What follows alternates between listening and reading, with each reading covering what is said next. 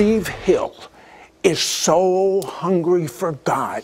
He went to the various moves of God throughout the world, and he received the same thing these great men and women of God had. And he went to a church, a single church in Pensacola, Florida, and from all over the world, because the word got out, the power of God was there. 4 million people came to that one single church. Well, the devil tried to knock him out. He was on his deathbed. He was preparing the funeral arrangements. And a great miracle happened. And he also was given at that time a vision. It was like he could see it happening. And it is what is about ready to happen to planet Earth that he literally feels everyone must understand this vision. I mean, at age 10, his dad starts him drinking beer, alcohol. By 12, 13, he's into hard drugs, injecting drugs into his veins. He arrested 13 times. You know, when I read about myself, I can't believe that was me. You must feel the same way about yourself. That's not even you. It's a miracle that all of us are alive. Yeah. Okay, that we made it through it. But you know, one of my favorite things to do when I'm in my hometown area, when I would witness to like young men and women that are involved in drugs and alcohol, I would take them, of course, if it was a girl, I'd take it with somebody else, to the graves of my dead friends. The usage of heroin. And this guy right here. And I would talk to him about Carlos. I'd talk to him about Billy, and I'd say, Billy was 19, man.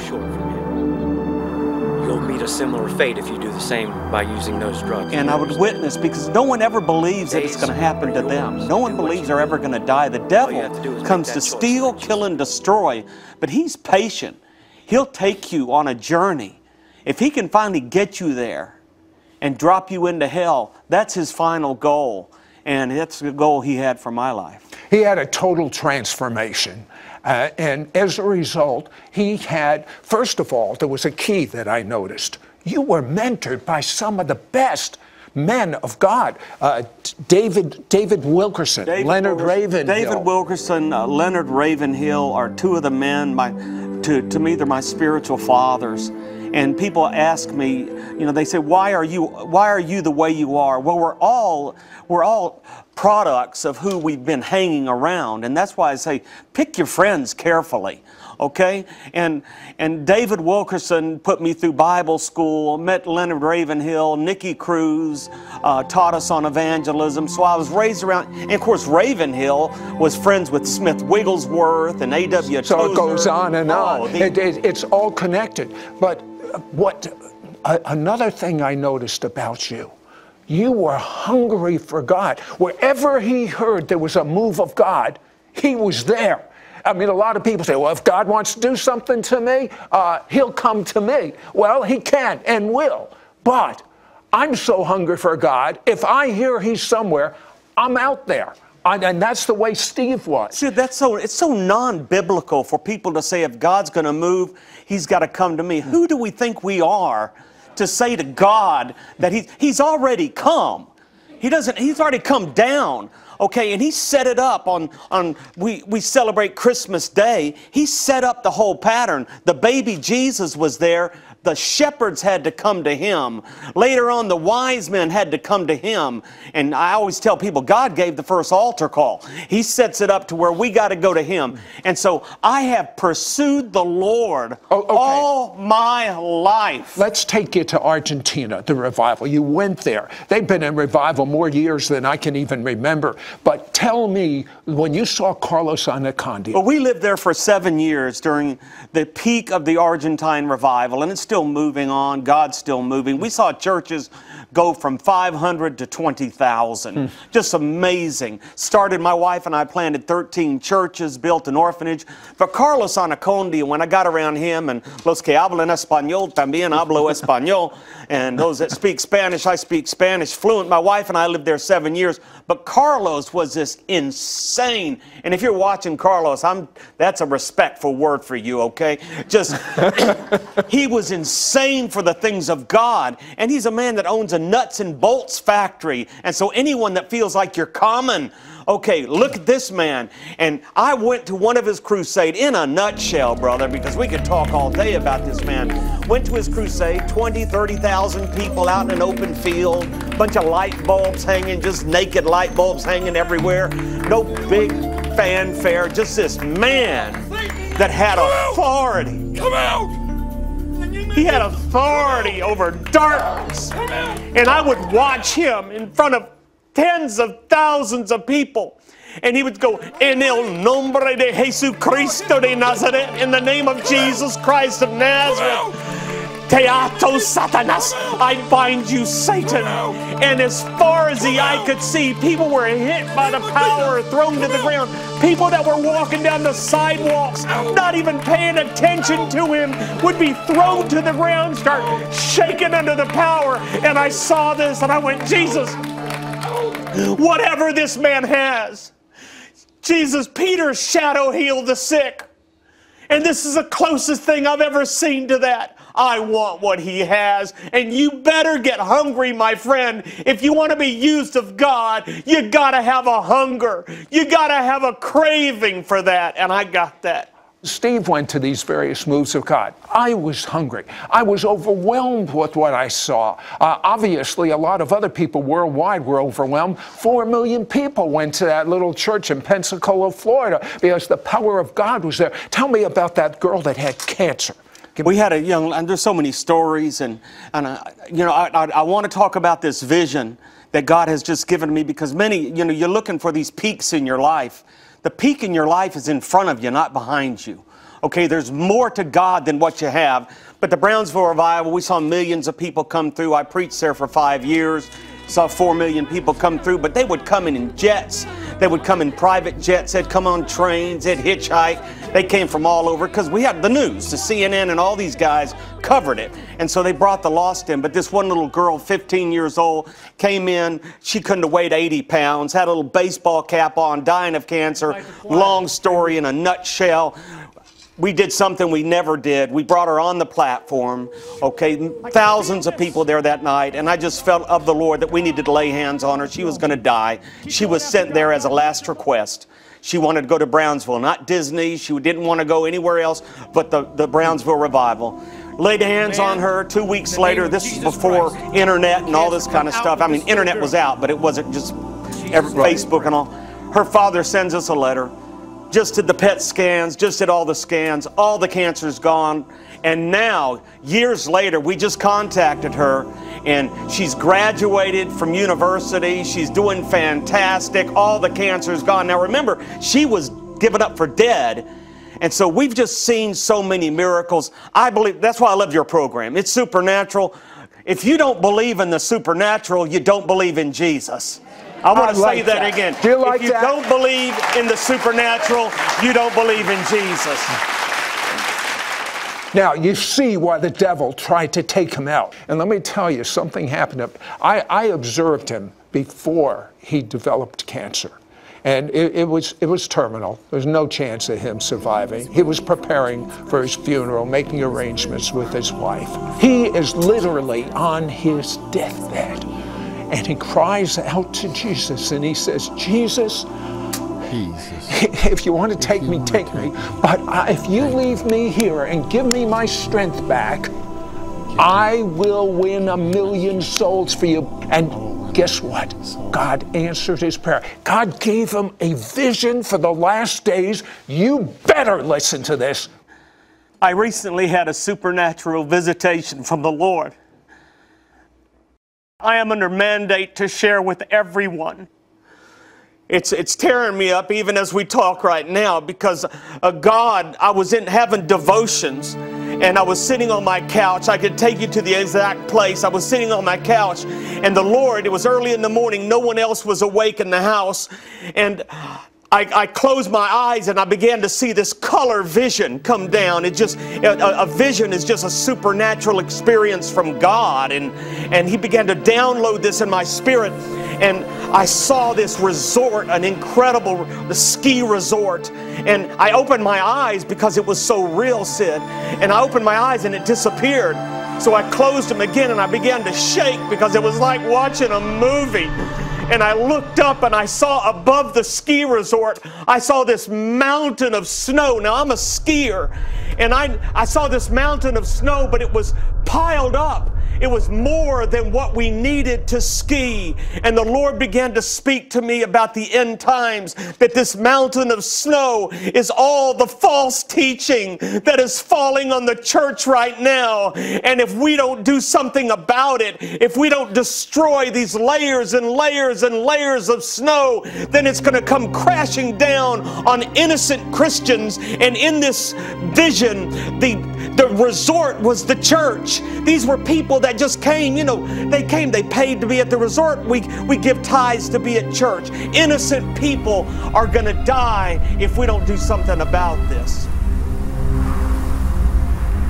I can't believe it's happening in my lifetime. My daughter, who was in Bible school, one of the teachers stood up and said to the students, said that once you're a Christian, you are free to do anything you want. You can do anything you want. You're free to sin. You're free to... And so my daughter's sitting out there and he's saying you're free to jump in bed with your boyfriend. You're free to drink. You're free to do anything you want because the blood covers it all. And then the deification of man. That is the worship of man. Look at this world today. We're putting on pedestals all these ministers and all these politicians. It's a setup for the Antichrist, because in the last days we are going to worship man and we're going to look to him for all the answers. I'm going to tell you right now, Sid, you see it, I see it, it's clear as day. I can't believe other people cannot see what's going on in the world, but we got to get back to something. And what is that? And that is what we've got to do with this avalanche, the spiritual avalanche that could kill millions. We are responsible as leaders, as generals, to destroy. And what I saw in the vision, I saw helicopters, I saw snowmobiles, and I saw anti-tank weapons blowing up these mountains. And it was as clear as watching a television program. Snow was crumbling down. It was under control because these generals were blowing it up themselves before it blew up and came down and killed people.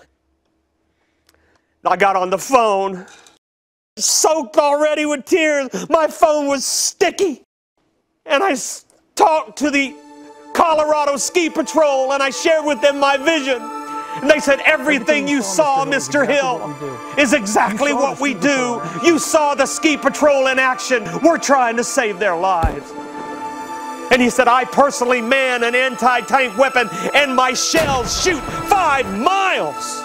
7, 8 kilometers into the mountains to blow them up. And I'm listening, and this just happened, okay? This is not 5, 10, 20 years ago. Then he said this, and I close.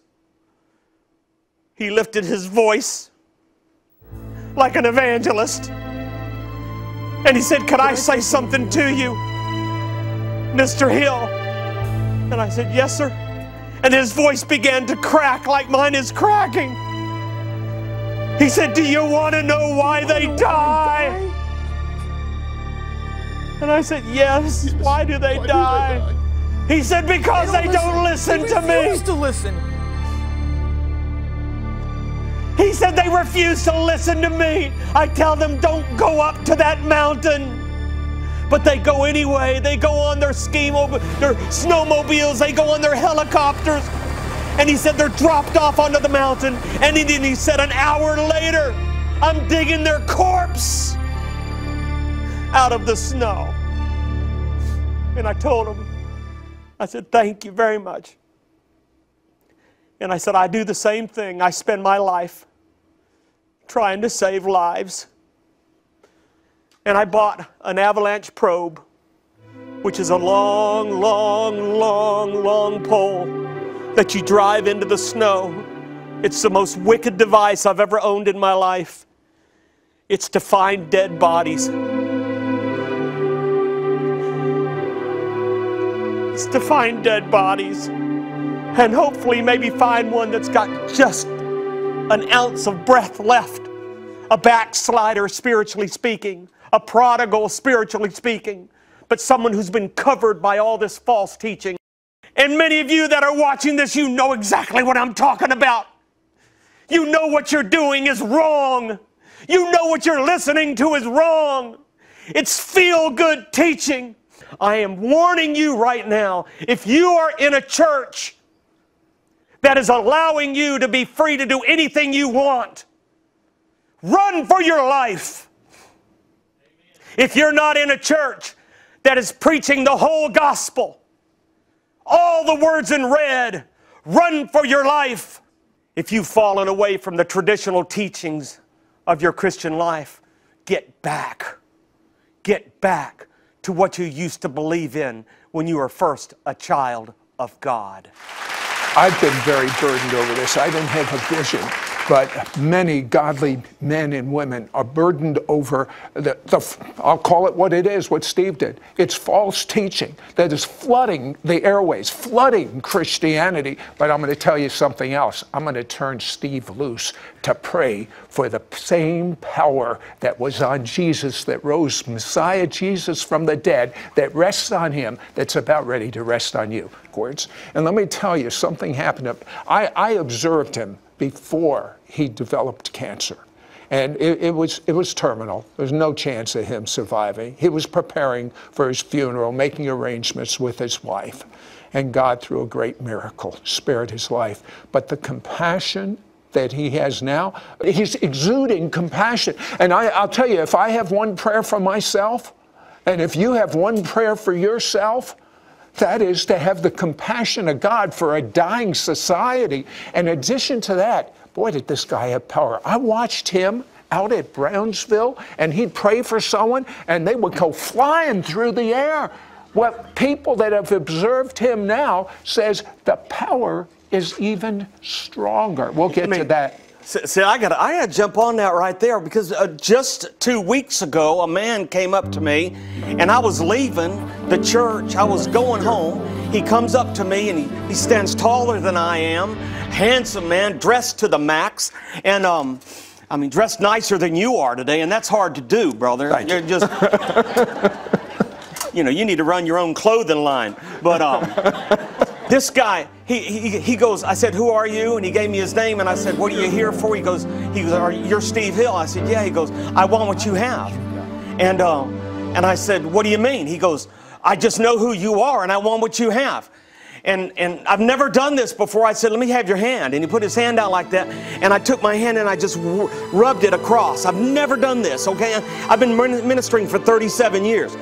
Went across like that, and when I got to the tip of his fingers, the power of God shot down my arm. You don't have to believe it. That doesn't bother me, okay? It shot down my arm, and when my fingers touched his fingertips, it was like a break dancer.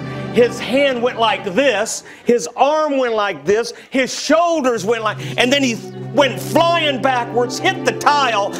I thought he was gonna break the tile or break his neck, and he just laid there staring up like, what on God's green earth just happened to me? And I looked at him and I said, get him up, get him up, get him up, picked him up. And then went like this, rubbed his cheek. Never done that before. Just rubbed his cheek. Wham! Hit by the power of God. You want to know what that was? I know, but you tell me. I don't know what it was. What's the power?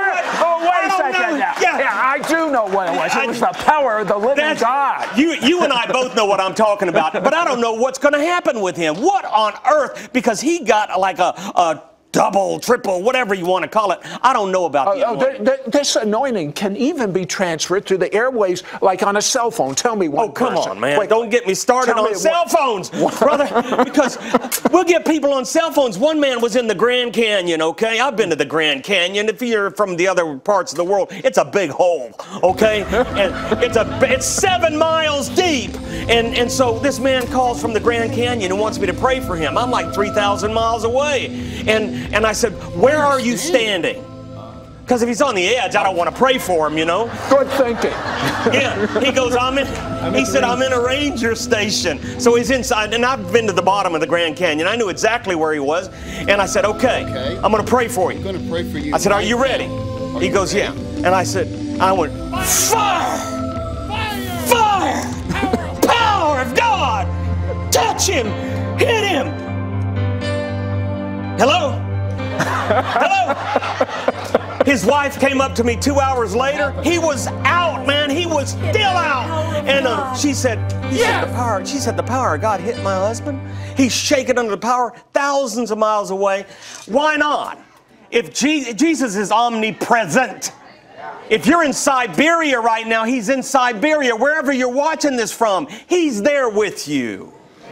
I want you to look into that camera and pray for the people watching right now to receive the power. Same day, that same type of power that fellow on the cell phone received. There's no doubt in my mind that you are about to receive. If you are hungry for the things of God, then God's hungry for you. If you're serious about Him, He's serious about you. And I want you to look at me right now. Sir, ma'am, what do you want to see? Now, if you want me to pray for you that you get $1 million in the mail, I'm sorry. You're looking at the wrong person. But if you want to pray for the anointing, the power of God, to heal the sick, to raise the dead, to see the power of God come down in your city, to see people touched by the power in the name of Jesus Christ of Nazareth, I pray, God, for the power of God to come down right now into that living room, into that house, into that home, flow through that computer, flow through that TV set,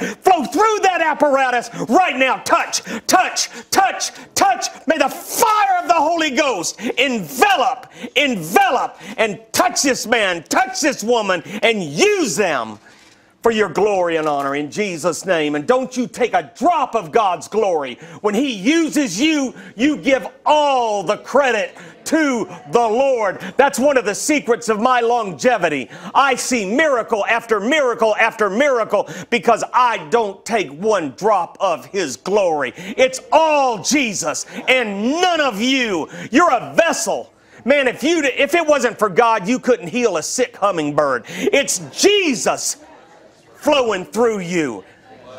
Right now, there's somebody, let me tell you right now, there's somebody in a cloud. You are in a dark cloud, and God's going to bring you out of that dark cloud. But once you get out, here's what the Lord is saying to you. Move. Keep moving. The Lord is saying to you, I cannot steer a car that is sitting still. You need to move forward in the things of God. Quit sitting still.